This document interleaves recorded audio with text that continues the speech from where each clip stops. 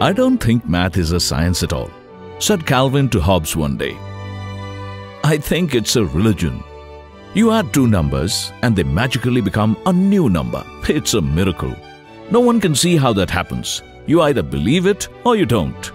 Of course, that was the smart Alec Calvin trying to get out of studying math by declaring it a religion.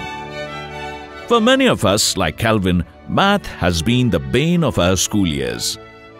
But then, there are those few chosen ones with a higher aptitude and the serendipity of receiving guidance from an ideal teacher.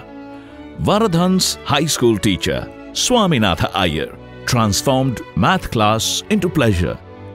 And young Raghu, as he is known to his friends, was hooked forever. Andrei Kolmogorov, who developed the probability theory, read Varadhan's PhD thesis and was floored. "This is not the work of a student, but of a mature master," he exclaimed. In 1963, Varadhan moved to USA. New York was an exciting place for the aspiring probabilist, and the Courant Institute, where he did most of his life's work, provided him with a fertile intellectual environment. Srinivasa Varadhan went on to win numerous awards and accolades,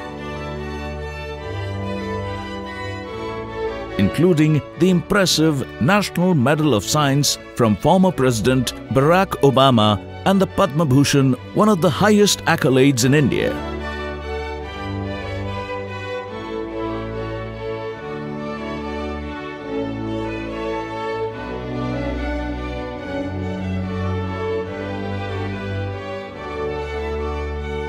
In 2007, he was awarded the highly prestigious Abel Prize for his remarkable contributions to the theory of large deviations.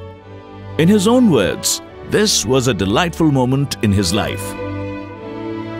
Despite achieving the pinnacle of success in his chosen career, Varadhan hasn't changed much. He remains the same humble young boy at heart, the son of a science teacher from a small town near Madras with an endearing, shy smile.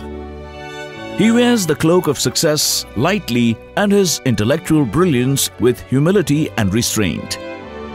The gauge of a truly great man.